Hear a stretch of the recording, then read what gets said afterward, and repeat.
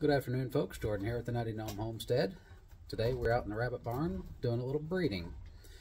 I have Pepper, one of my black otter does. She is right at 9 months old, and we're hoping to get our first litter out of her here in about a month. We got our buck over here. He is a proven buck, another black otter.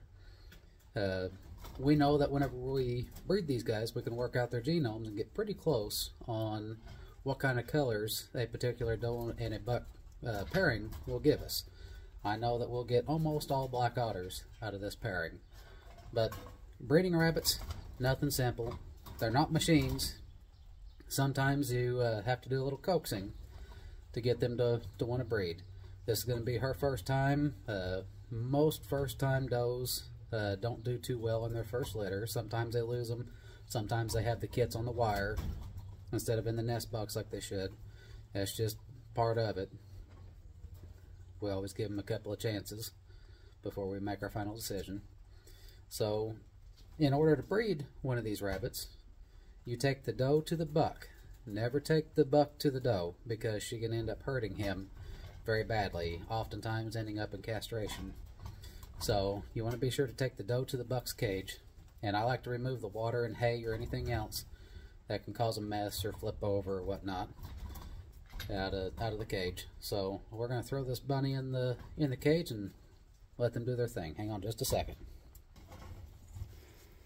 Alright folks, this is our buck sage. We're getting ready to put the doe in the cage.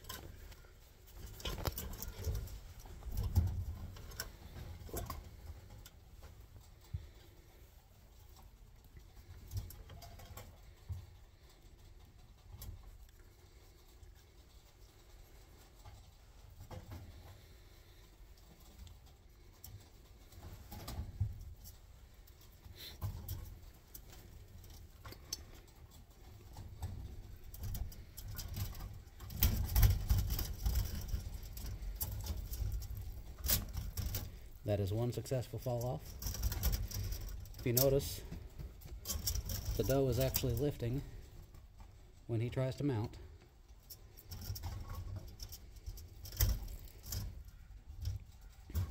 She's backed up against the cage.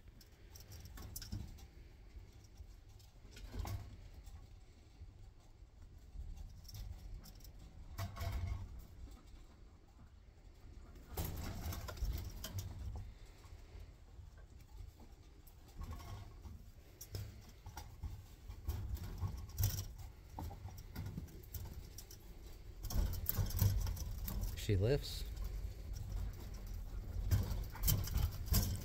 That's a second successful fall off. Here on our homestead, we try to get 3 successful fall offs. That tends to give us a decent litter size and ensure she is pregnant. We'll come back in about 3 or 4 days and test some of these does. We'll put them back in with the same buck. And if she starts to cower into a corner, growl, and won't lift for the buck, then we know that she's a pretty good chance that she's been bred successfully and she's pregnant.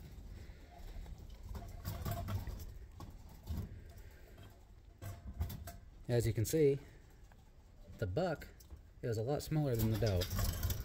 Our doe is about 10 pounds. Actually, she's a little over 10 pounds today. The buck is about 8 pounds and a couple ounces.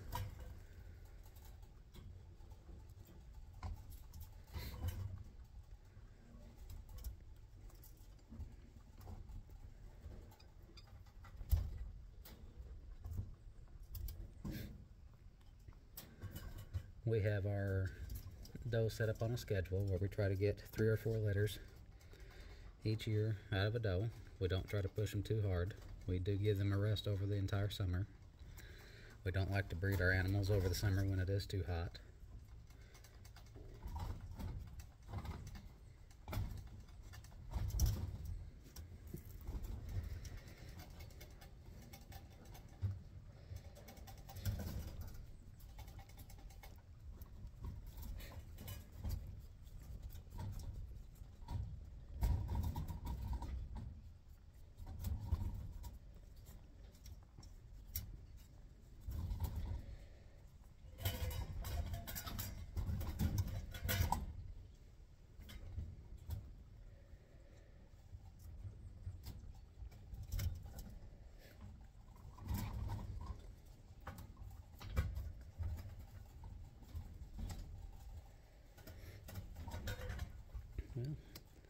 Looks like we might only get 2 fall-offs out of this pairing today.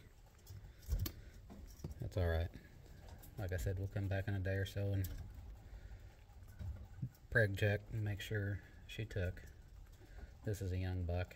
Every doe that he's been mated with has taken, so I don't have any issue with only getting 2 fall-offs.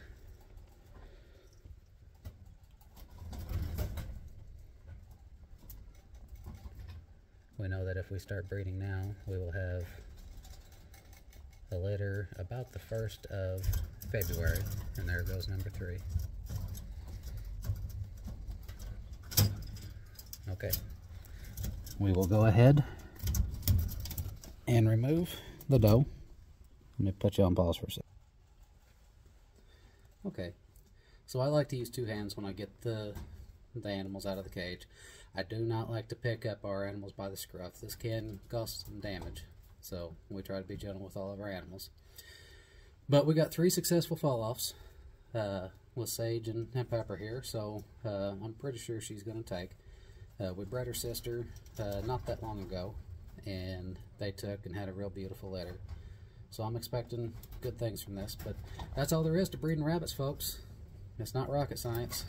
You know, they say breed like rabbits for a reason. Occasionally you'll run into some issues, like a doe will not want to lift, or she'll be overweight to where she can't actually breed successfully. Your buck could potentially be overweight as well, and then he won't want to breed the same way. So, but with a proper diet and constant maintenance and good animal husbandry, you shouldn't have that kind of issue. So, till next time, folks, that's how you breed rabbits. Y'all stay safe.